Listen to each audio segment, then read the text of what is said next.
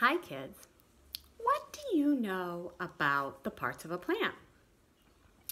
Well, we know a plant has a stem, right? We know a plant a lot of times has a flower, right? And sometimes plants will have a fruit, right? Well, and usually they have leaves, right?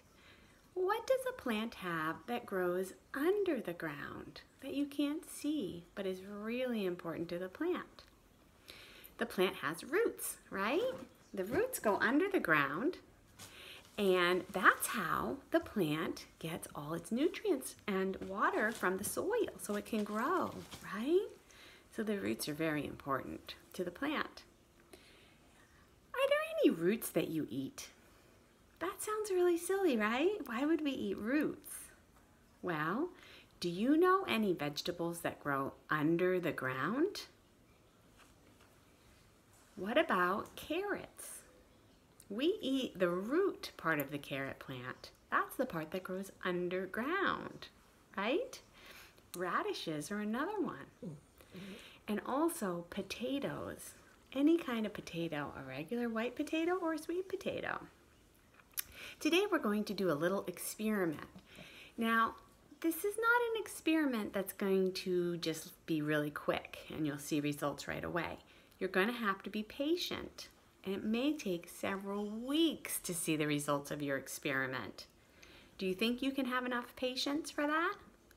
It's kind of fun because you can just kind of observe weekly what changes. So pick a day of the week to check the changes of your experiment. And then you're going to record them. You're going to draw a picture, okay? So here's what you're going to do.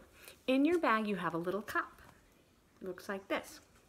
You also have some toothpicks, right? You're going to ask your parents to give you a piece of a potato, okay?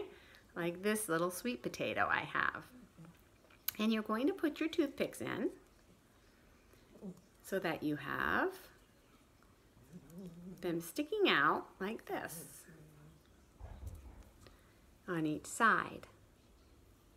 And then you're going to take your cup and you're going to fill it with water. You want to have enough water so that when you set your potato in, the bottom of your potato is in the water like that. But the toothpicks will keep it from completely falling into the water. Does that make sense? You're going to leave that somewhere, maybe in a sunny spot, right? And then you're just going to wait. You're going to come back to it in a week. And on this strip, you can draw a picture of how your potato looks after 1 week. And then the next week, and then the third week, and then the fourth week. So 4 weeks of watching your potato grow. And what do you think is going to happen?